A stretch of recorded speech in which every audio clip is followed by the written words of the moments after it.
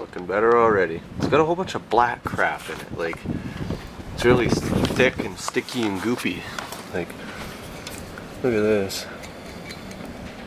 It's just full of this crap. It's in all the like, these little indentations and stuff. It's like, it's really nasty. I don't know what it is,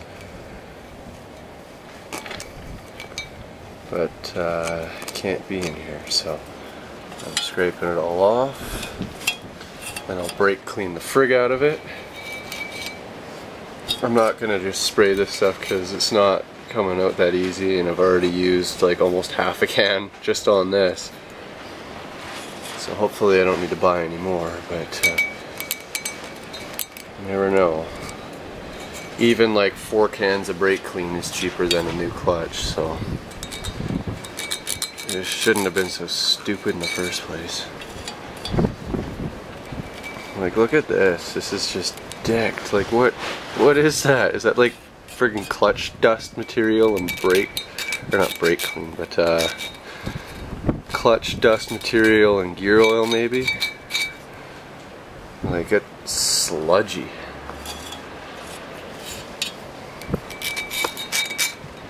And it's just everywhere.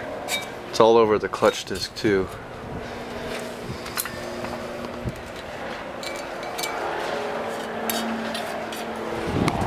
The neighbor guy is freaking just bombing down the hill.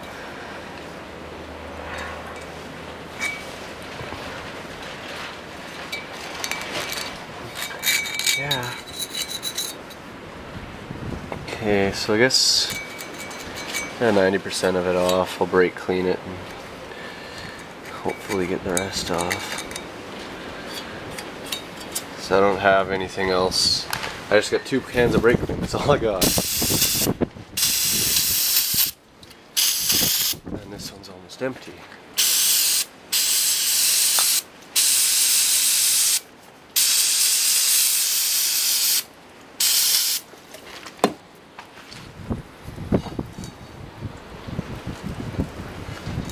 Look at that, it's just yuck.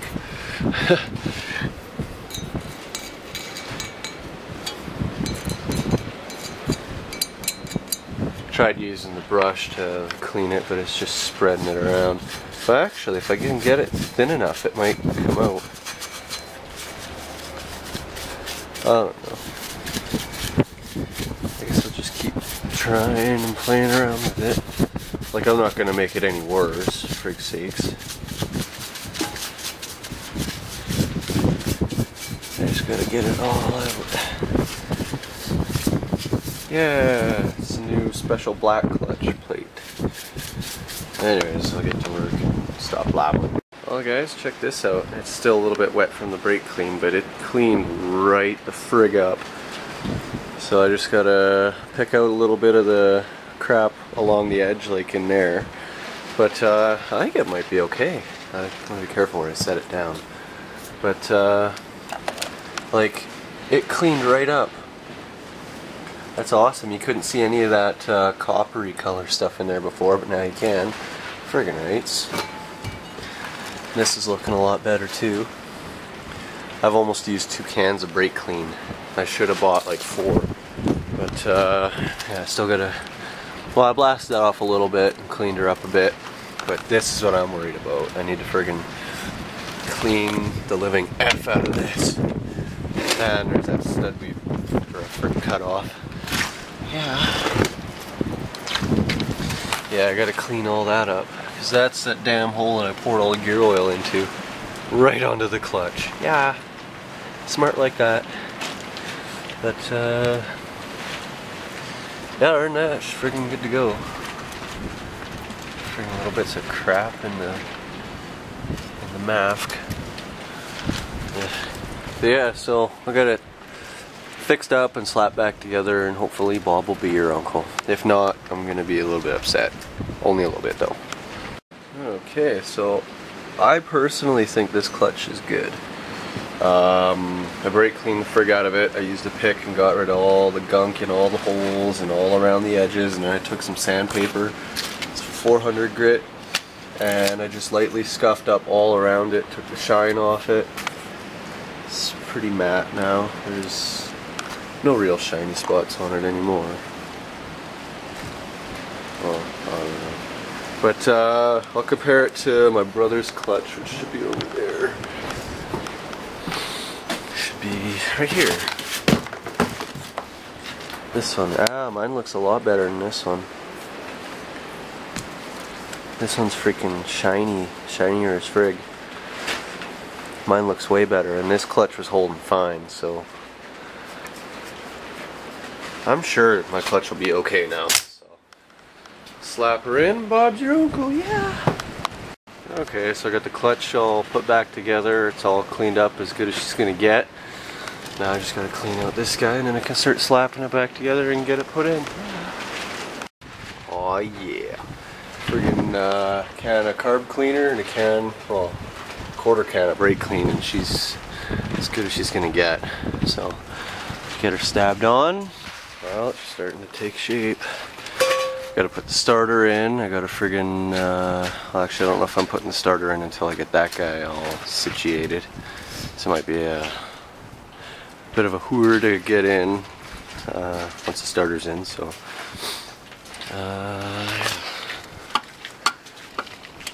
oh, friggin' mates. Good. Good. Okay. Okay. I guess I think that was all the bolts that I had to take out to get the tranny out. I gotta put in that bottom plate. And then I think she's ready to go back in.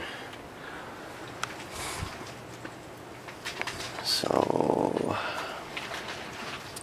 yeah, it's gonna be fun. Suppose not. Okay, well, I guess I better get cracking because I don't have a whole lot longer to do this. One of my motor mounts is friggin'. It's not that one. I don't know. Maybe they're all fine. Maybe the motor's just friggin'. Well, it's rockier as frig. Like, I guess there's only 3 mounts to hold the motor and tranny in. That's weird. Friggin' stock. It's a crap exhaust. Yeah. It's stock up until about maybe 2 feet after that, and then it's all 3-inch. But still, I don't know. Gets the job done, I guess.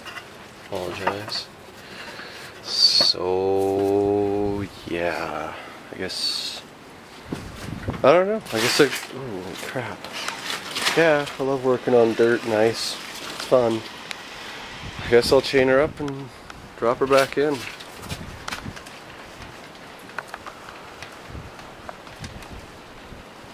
Oh my.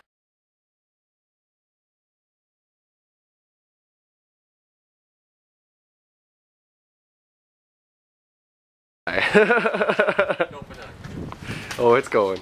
Oh, no, don't do it. Yeah, I'm not editing this piece out. Oh, okay, Huh? great. Yeah. Okay. Oh, the camera doesn't like to zoom out. Yeah. Alright, getting that clutch thing in was a pain in the buttocks. What we figured out is we used my brother's big pry bar. We went underneath the car, underneath here, and on top of that. And then he just lifted up, and it lifted this thing up enough for me to get all this stuff in. So that's perfect. Thank you! Well, reassembly is much easier now that I know what I'm doing.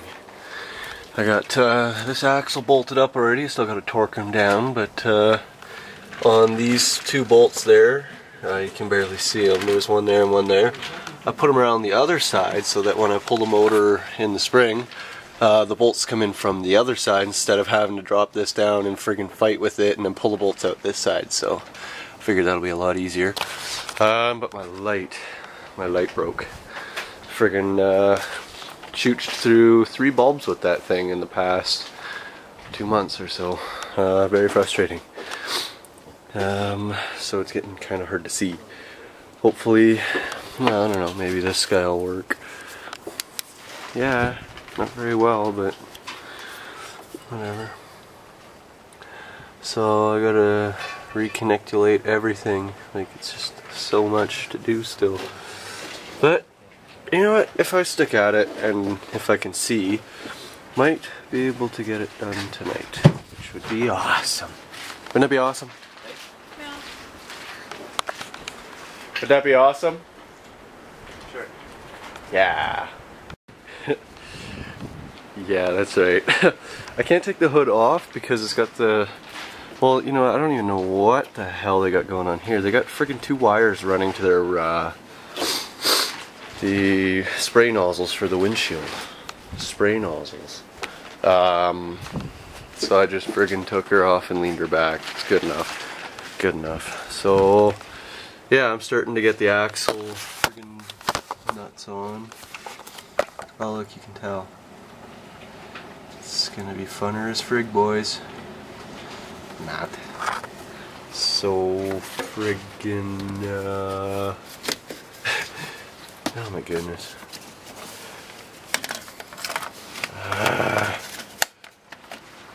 There, that'll have to do.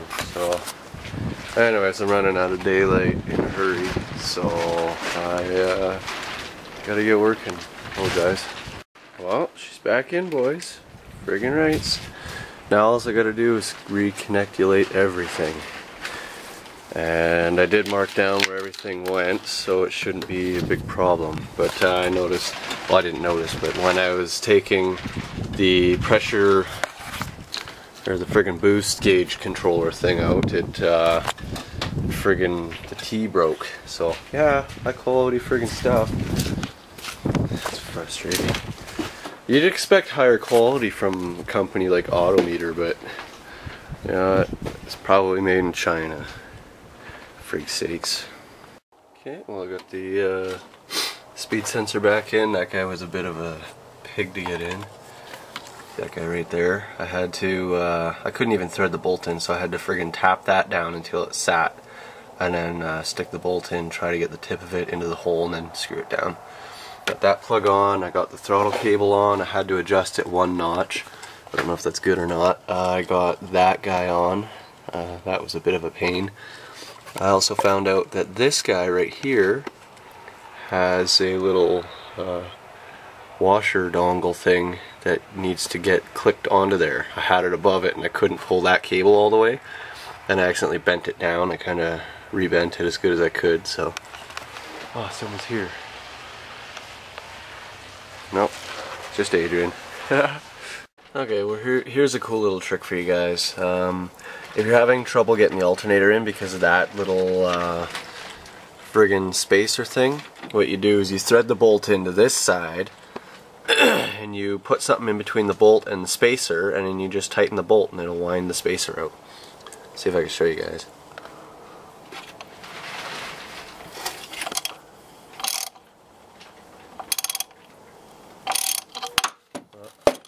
There, see? It friggin' it's moving it out. So now I can get the alternator in. And yeah, other than that, I'm like almost done. Got all the wiring hooked up again. Need to put the battery in. I had to make a new starter cable. There's that guy there. That guy there. I'll be replacing that one with a heavier gauge one soon, as soon as I can get some wire. I might even use some of this because I got a whole bunch of it left over. Yeah. Then, yeah, I gotta get some coolant for her. Oh, frig sakes, wind's picking up again. Oh, look, you can tell.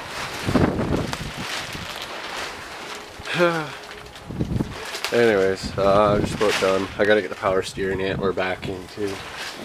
That one's gonna be fun. It's because they got those 2 bolts that come in through the back. Frig sakes. Well, she's all back together. Everything's bolted up. Friggin' alternator's bolted up. The friggin' power steering's bolted up.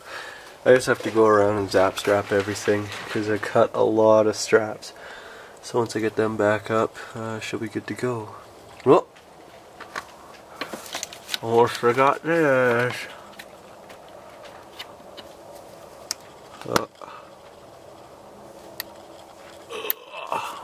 Yeah. I put the flashlight in my mouth so I can friggin' record and use my other hand. So yeah.